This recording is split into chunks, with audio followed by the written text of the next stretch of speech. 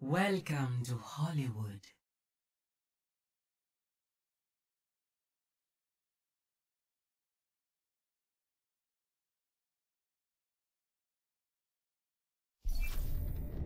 Prepare to attack.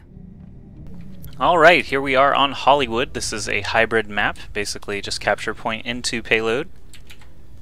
It is the first game in a best-of-3 series between two very skilled NA teams, Colorado Clutch and Gale Force eSports. Let me just make sure I've got everybody on the correct sides. Looks like that is the case. Gale Force eSports will be starting out on defense with that Symmetra, so important. Let's see where Hots for Shots chooses to place his Symmetra turrets. It is very natural for her to get speed boosted out by Lucio. Actually, in previous days, you'd actually go multiple Lucios just to speed boost her out, but this is set to 1 hero limit, so you actually cannot do the super speed boost anymore. Symmetra choosing some crafty spots for these turrets. Keep these in mind. They can be difficult to take out. Usually you'll see some between these bushes here as well, yeah. Can be hard to target them, but they still work on proximity. I actually would advise of not placing them this close together, as when one explodes, it does cause a chain reaction to others around it. However, if you can't hit either of them, then they're both still relatively safe. But yeah, here, even if the top turret goes down, it'll explode all 3 of those. So, not the most efficient, but it is a lot of damage for someone who walks into it unwillingly, or unknowingly, I should say. So, doors are open now. Clutch is out on the offense. Okay. Watching Symmetra here just to basically get a glimpse of if she's going to be able to get that teleporter up in time to help defend. It's always just good to watch for survivability's sake and see how Symmetra stays alive up to that 100%. Basically, it just comes down to lobbing orbs, but Harblue going to come in here as Roadhog and actually stop that completely. Harblue is a great Roadhog to watch. He is actually one of the scariest ones that I've had the pleasure of watching. Hooks go out at the same time. Harblue actually gets the winning end of it, though. Yanks Hamsword toward him. Oh man, that time Hamsword gets the better of him. But the counter hook into ultimate, immediately targeting the Mercy. Harblue's lucky that he had such a great target available and gets to bounce Reaper off and the hook kill. Look at this, Harblue just going off. Gale Force eSports running in here and immediately getting the first tick here on A. Looks like it's just a matter of time before they get the second tick and eventually the full cap as well as Calvin goes down. It is 1 minute and about 18 seconds. 1 minute, 18 seconds to get that cap on A, and that does matter. I did not have any dropped frames on my end, so hopefully... it was actually probably just me starting the local record, so let me know if it's still bad. Should be okay by now. Harblue moving forward now, does have Mercy available with him to keep him damage boosted or healed as appropriate, but actually switching over to Pharah. Ooh, immediately gets the hook on Mercy, and the fact that he was booped off actually dragged Mercy off the ledge, but of course she can just fly back up to her teammate there. Immediate grab onto Reaper, but there is time for him to Wraith along the way. Gets a kill on Louis.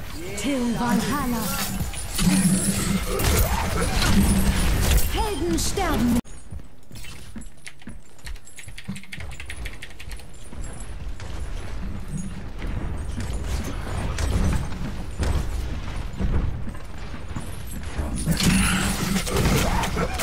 Fire at will. I've got you in my sights. Okay, so Louis on the defense actually just got a great Death Blossom, but he is going to fall ultimately to Nicholas TJO, the attacking Pharah.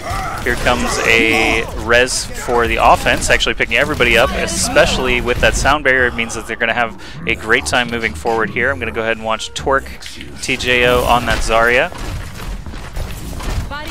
providing barriers and just stomping through here. They easily got checkpoint B, and the last stretch was no different. Soldier trying to get in here and contest, but a time is going to be set here for Gale Force eSports. Apologies for breaking up the stream there. We had a little bit of frame issues, but actually everything looks pretty good now.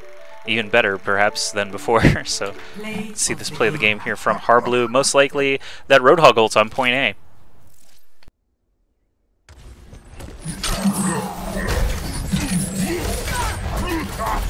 Sterben nicht.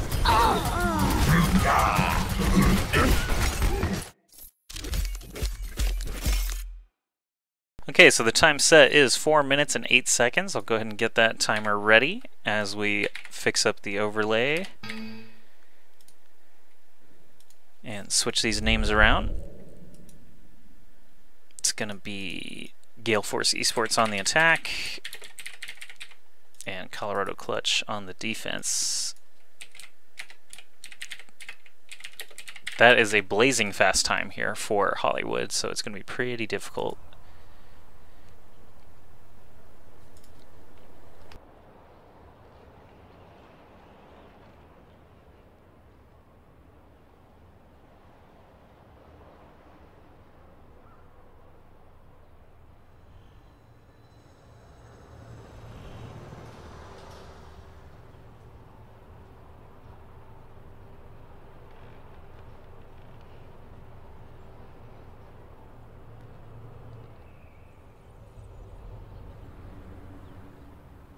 Okay, now that we have switched sides, we can see on the defense, Harblue actually going for Reaper rather than the Roadhog.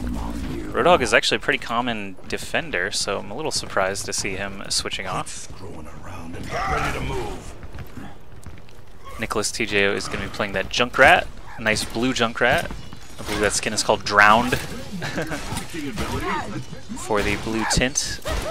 Just punching railings down, making sure that no accidental railing hits happen. If you guys don't know, the reason for that basically is, let's imagine you're playing Widowmaker and you lined up a headshot on Mercy, but suddenly she walks behind a railing. If you click, suddenly you've done 0 damage to Mercy, you hit the railing instead, and that does not feel good ever, so you always just break all the railings as soon as you get out onto the map. Alright, I'm ready to start this timer in about 9 seconds here when the gates open. Colorado Clutch has very little time to complete the map. Gale Force eSports pretty much just breezing through. See what I did there? Gale Force. Alright, timer is started. And the gates are open.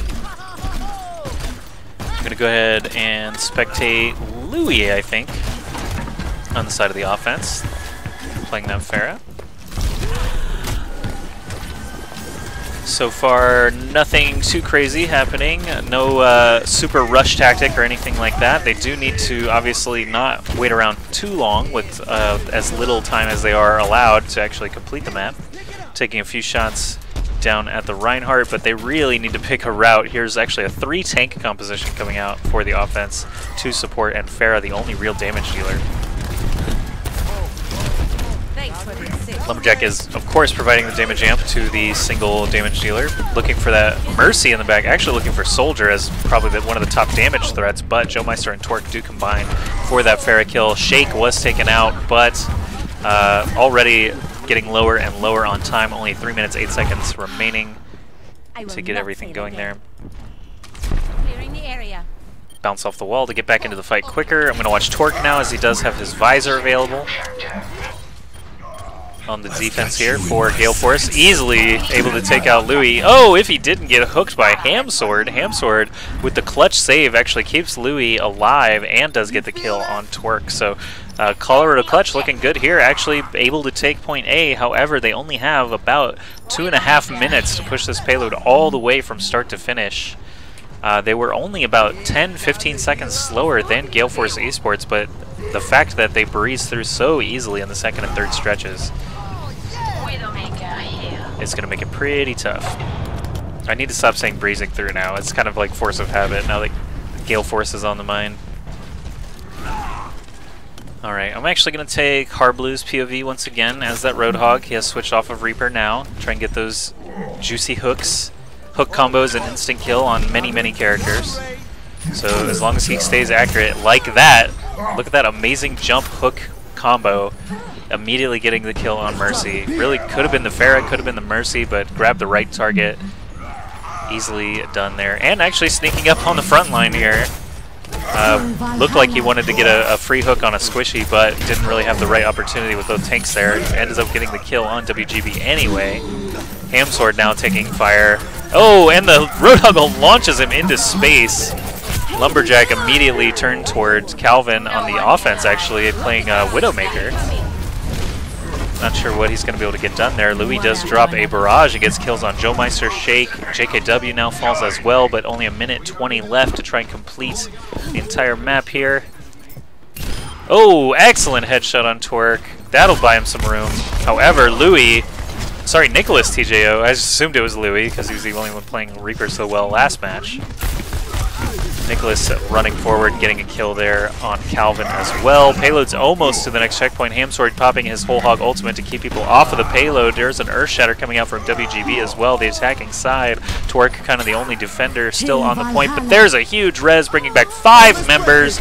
Shake, easy play of the game candidate there, bring back 5 members. Sound Barrier goes out as well. You can see the Earth Shatter there from the defense this time, catching a couple members of the attacking team, Hamsword and WGB. Gonna probably be falling here, yeah, shortly. Another Earth Shatter actually came out there from WGB. That was 2 Earth Shatters in one fight, but the payload has been reclaimed. Only 26 seconds left. Nicholas and company. Nicholas actually throwing out the GG before Gale Force, or sorry, excuse me, before Clutch, but that is gonna be pretty much it. We can lobby. So yeah, time is gonna tick down here. Only 10 seconds left. So that is game number 1 headed towards Gale Force eSports.